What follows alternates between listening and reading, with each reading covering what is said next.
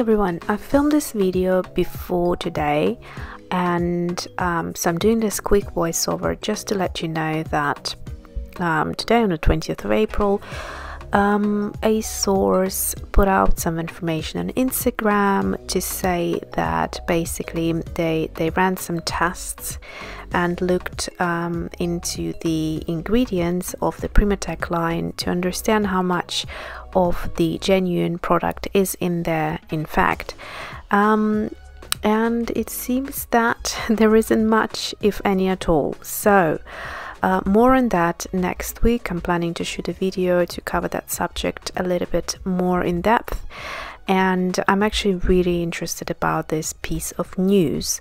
But for now, enjoy this video and we will catch up later. Now I am going to have a little bit of fun and look at my swatches and kind of pick a few that I want to use in a fun illustration. So I think I'm going to go for Rhodonite Genuine.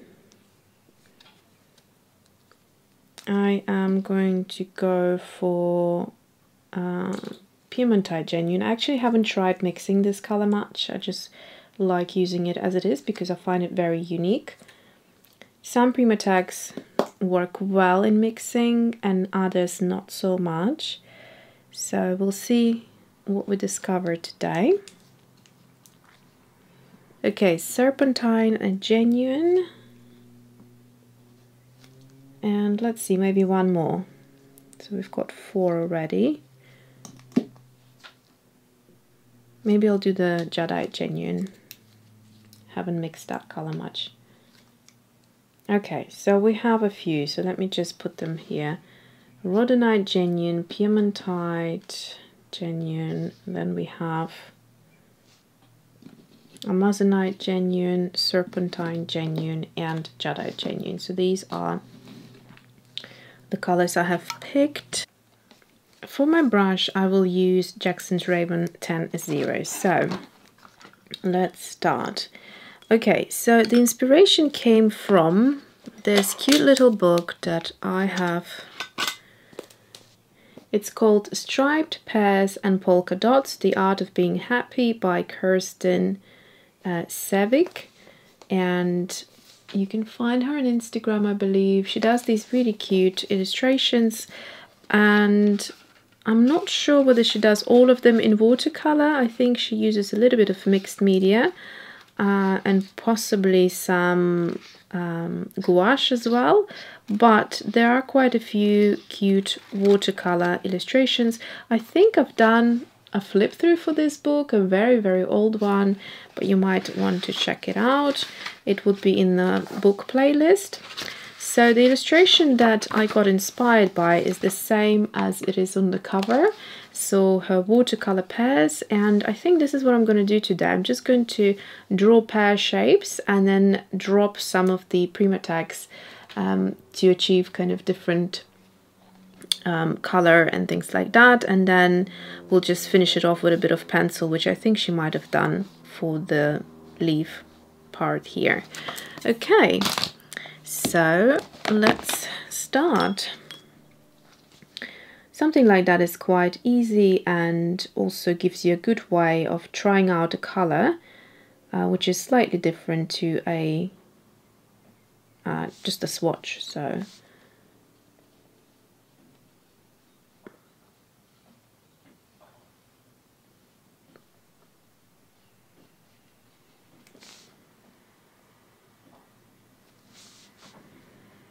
into that I will mix up a little bit of Piemontite Genuine.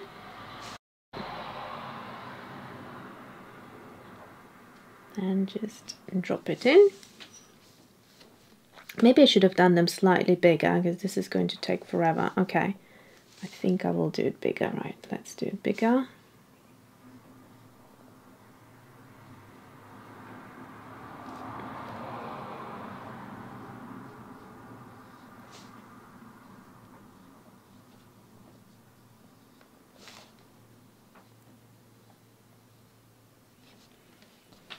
That's actually quite nice. Okay, so let's see what happens if we mix up a bit of that. I think this was Jadeite Genuine.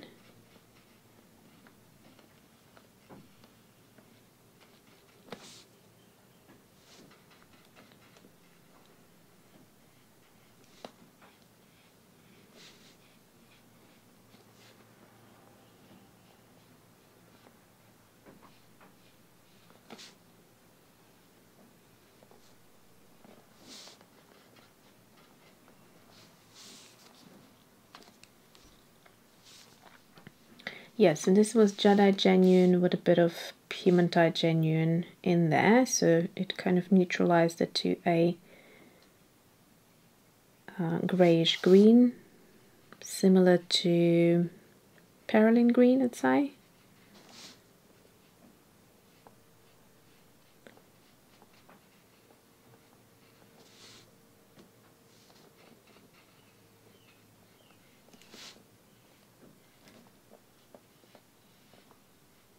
I'm going to leave some highlights. I actually quite like them in my illustrations.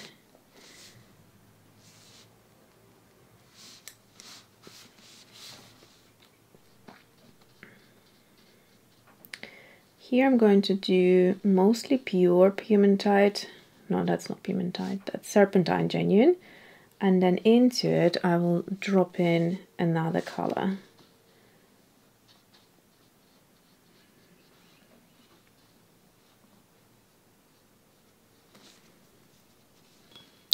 So let's go with the Amazonite Genuine.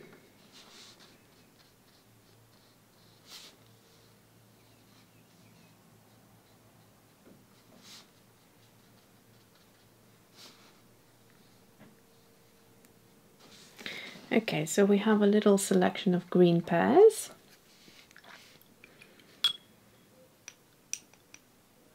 Now let's do Piemontite Genuine.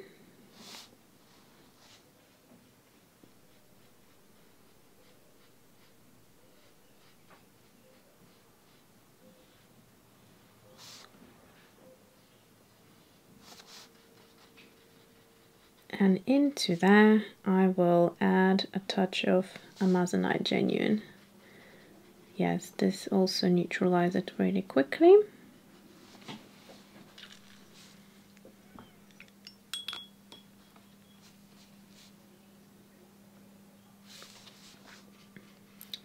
I wouldn't waste my Amazonite Genuine for that, I think, in the future. It's a beautiful color on its own. I would not mix it.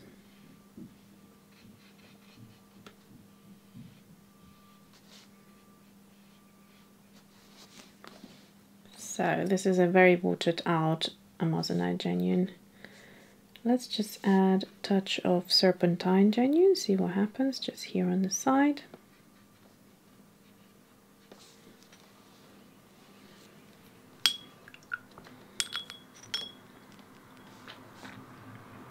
And then I'm just going to do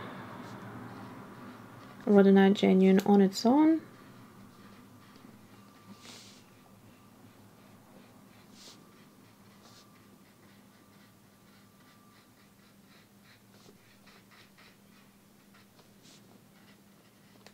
That's a funny looking pear.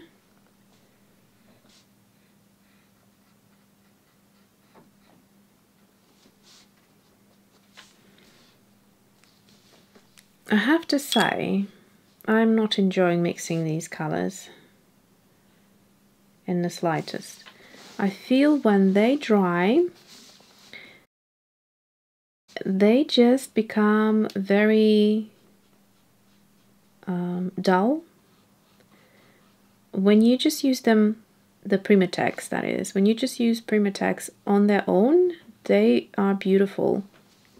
As soon as you start mix PrimaTeks with PrimaTeks, very rarely did I find out a mix that works beautifully. Mostly if there may be similar colors, so like couple of the greens work beautifully together, but other than that, they just become very, very dull looking. I mean, you can see here, if you just take a pure Perylene green and swatch it next to it, I'm pretty sure it would look better. This, for instance, as they're going to dry now, they become even less interesting, in my opinion. So, and because they are also very expensive, I'm not sure, you know, whether it's a good idea to just start mixing them, and I feel like almost that takes away from their beauty and wastes the color, really.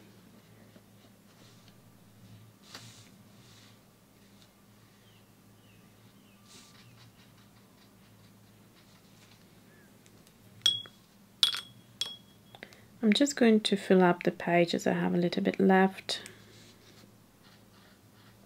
Let's see what happens if we put them next to each other. Might be a bit too dry.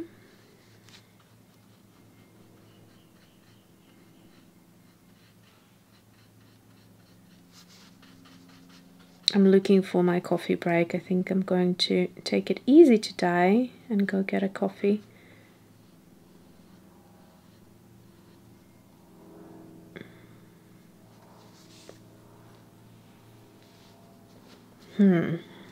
Yeah, they're just not doing it for me, I'm afraid.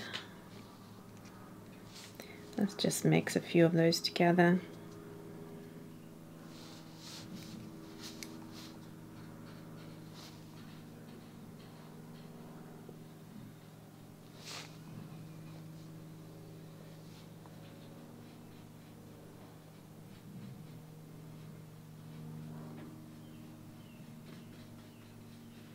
Yeah, they're not exciting me. Okay, I'm just going to do maybe 2 more up here and that's it.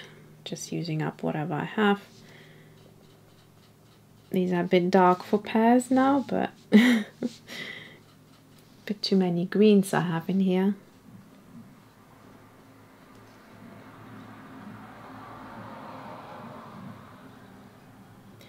I'm quite curious to see what would happen if I would want to jazz up the colors and say add like a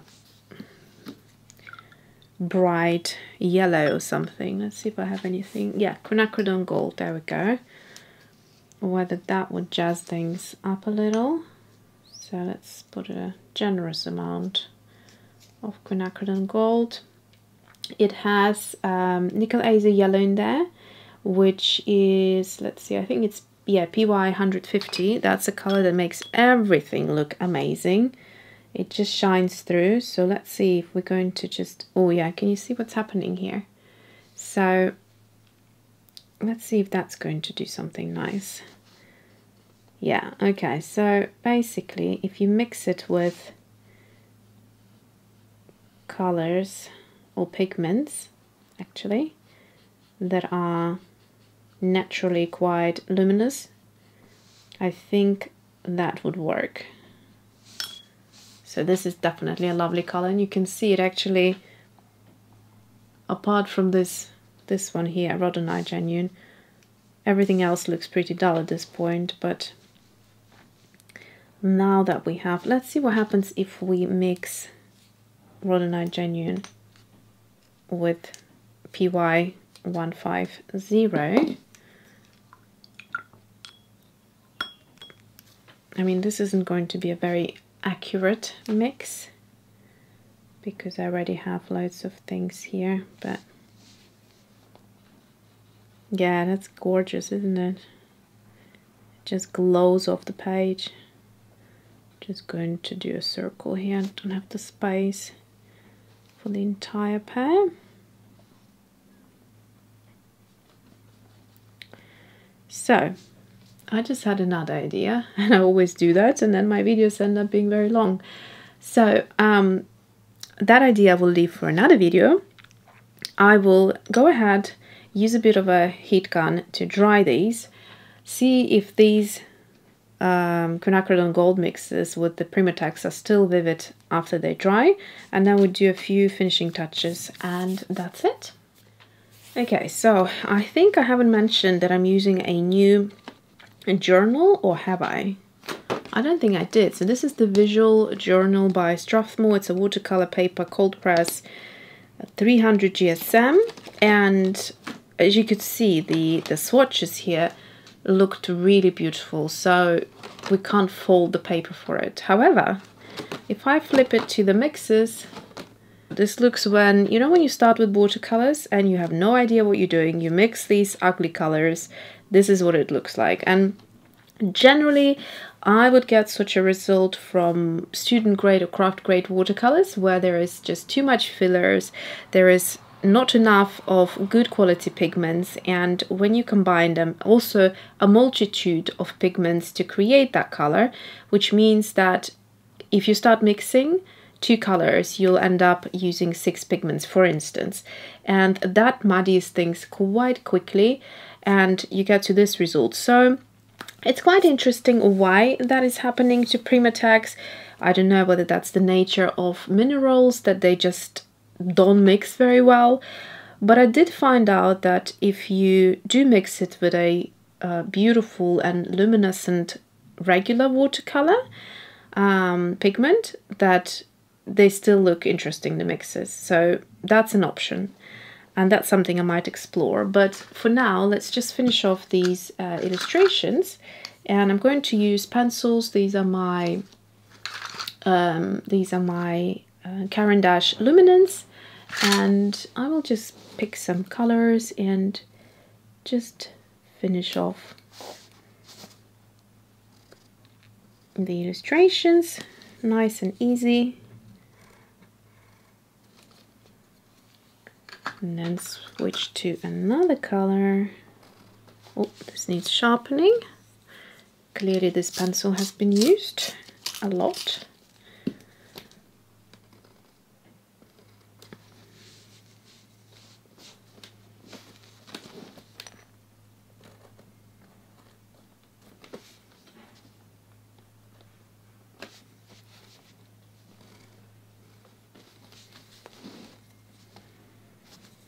And what else do we have here in terms of a green? Have I just used that one? Yes.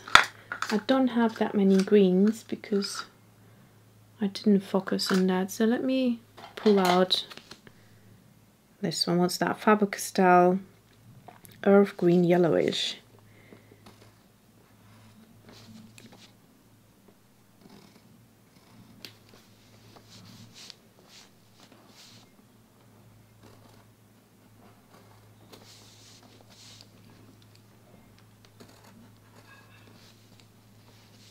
And then one more green. Let's see, what do we have here? Chromium green opaque.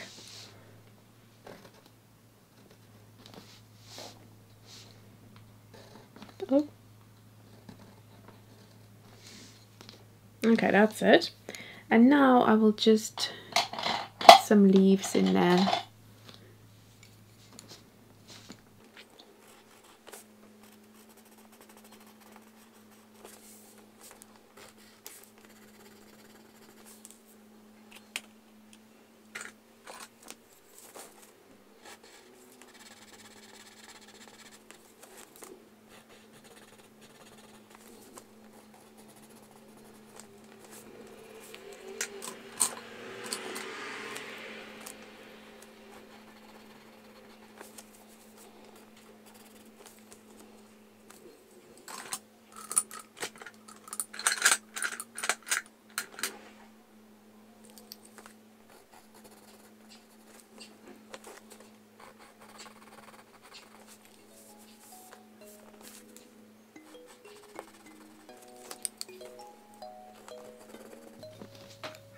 Okay, so that's it. I mean, at least the pencils have helped a little bit to rescue the paper. What I would do to go ahead is probably doodle a little bit with some pens or something like that. But yeah, I think we have learned a lesson that some of these PrimaTeks really don't mix very well amongst each other. But yeah, so hopefully you enjoyed this video, and I will see you soon.